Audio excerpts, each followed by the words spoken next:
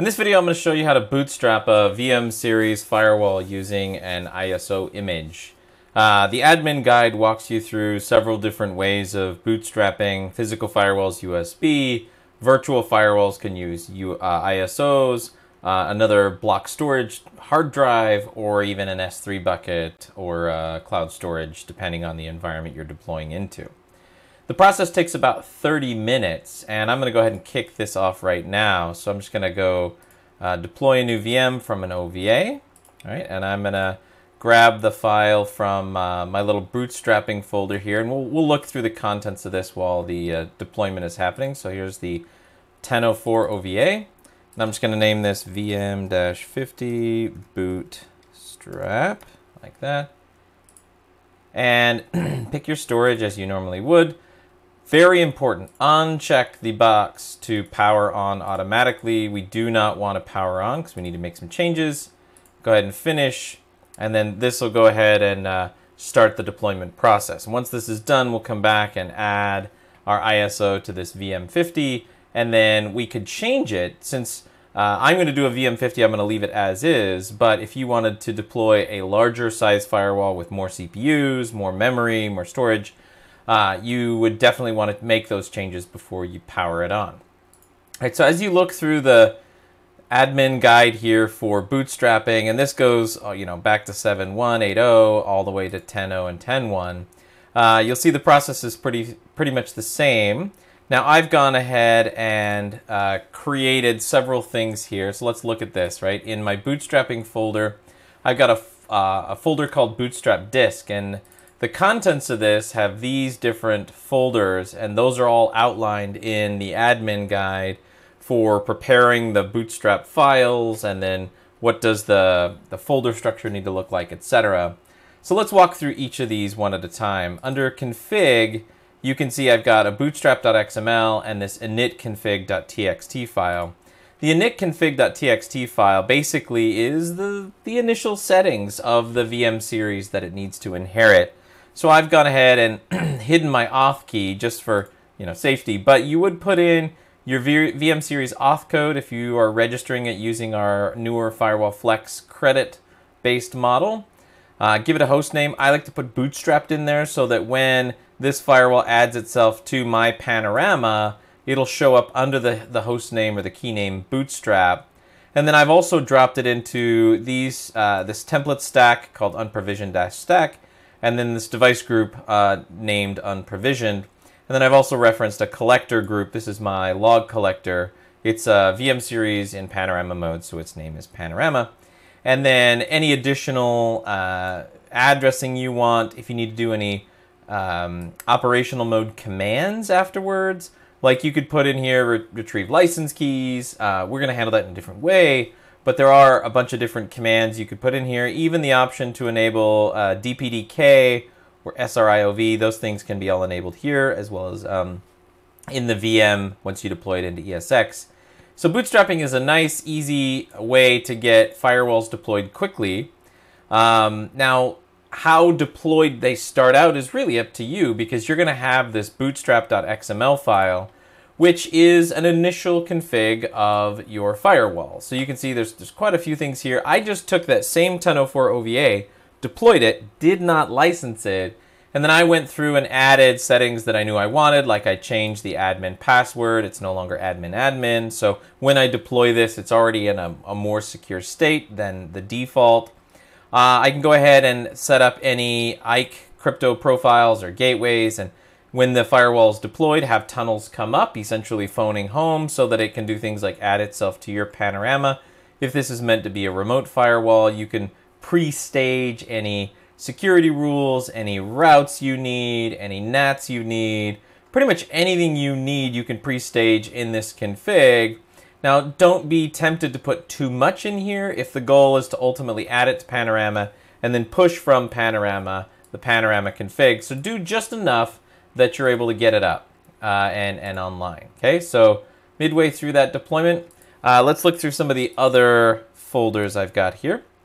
Right, that's those two files we just looked at. Inside of content, this is going to be your updates, right? So the antivirus update, the applications and threats, that's the all contents.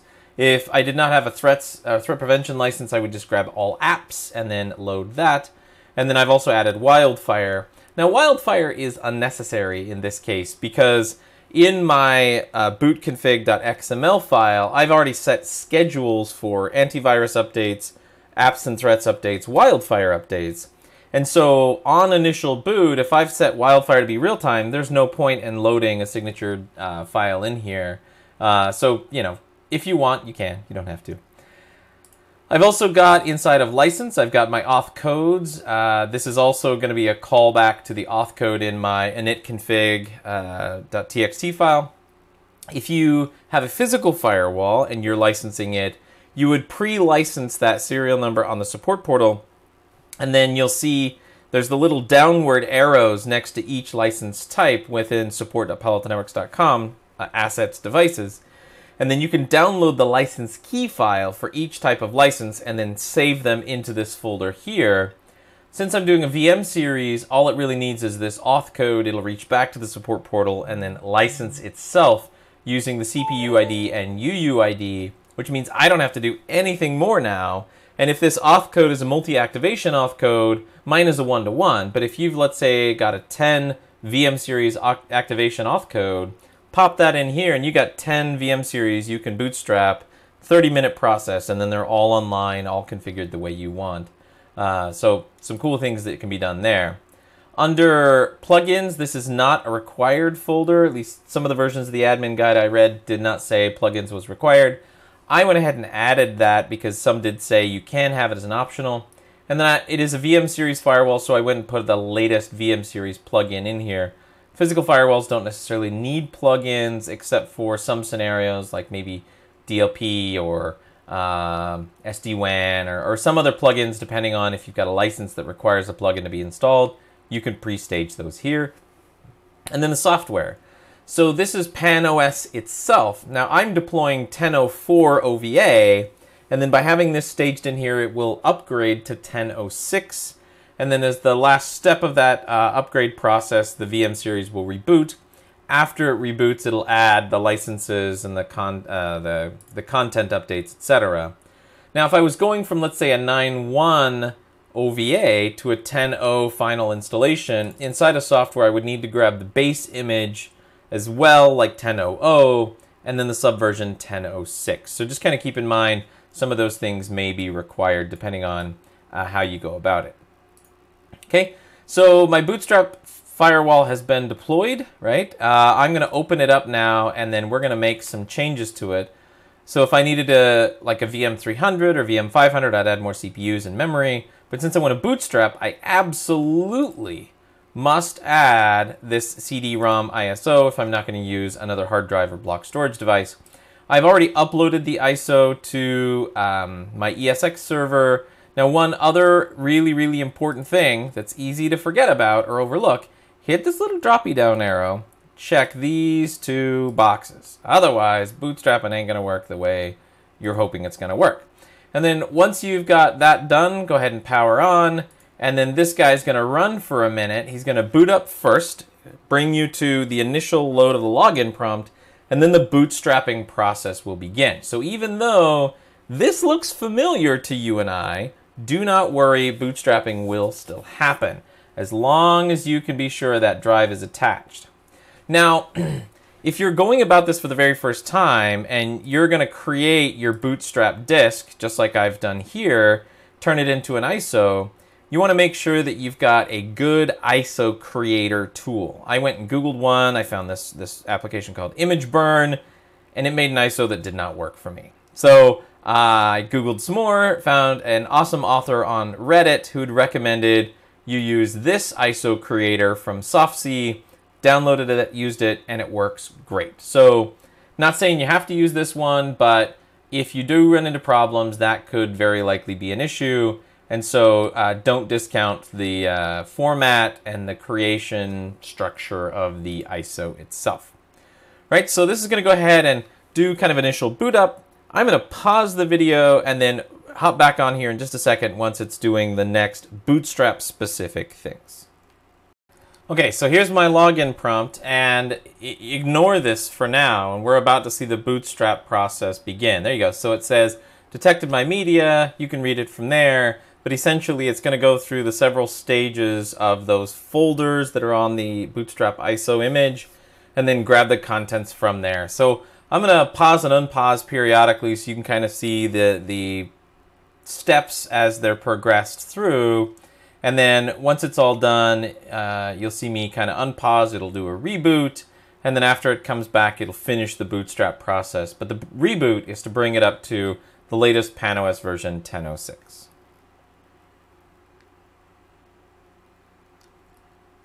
Here you can see it's loading that 10.06 into the hard drive of the firewall. After this is done, it'll do the install, and then it'll reboot.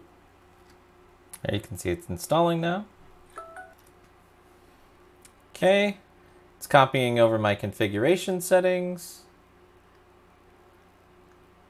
Awesome. Upgrade complete. Going down for reboot.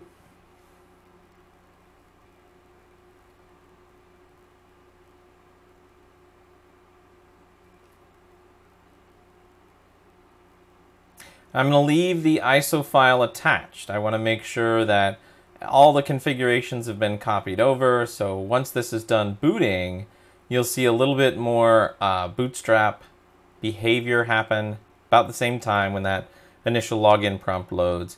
But still be patient, let it finish doing its commit, and then when you see the DHCP address, that's what I had my init config set to do, is pull DHCP for the management plane. Once the management plane address shows up, then you know it's ready for you to browse to, and you should be about ready to log in.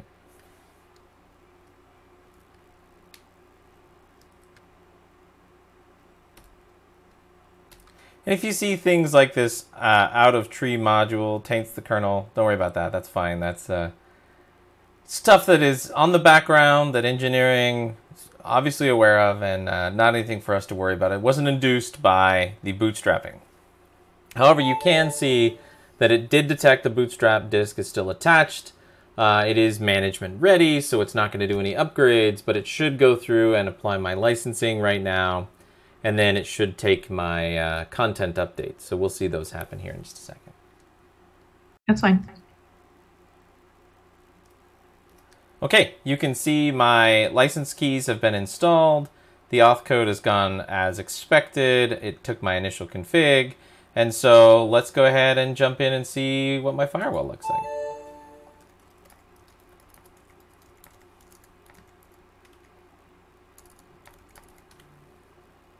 There we go. Let's log in. Now this isn't going to be the default login. Again, my bootconfig.xml had a different password already staged in there.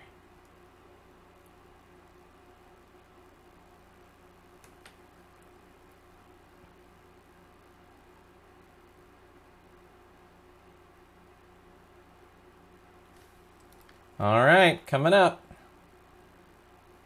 Go ahead and dismiss these things. And now you can see it's got PanOS 10.06. It's got new apps and threats versions. And it's fully licensed with a serial number, just as we wanted. So that's how you bootstrap, folks. Hopefully you enjoyed it. Thanks for watching.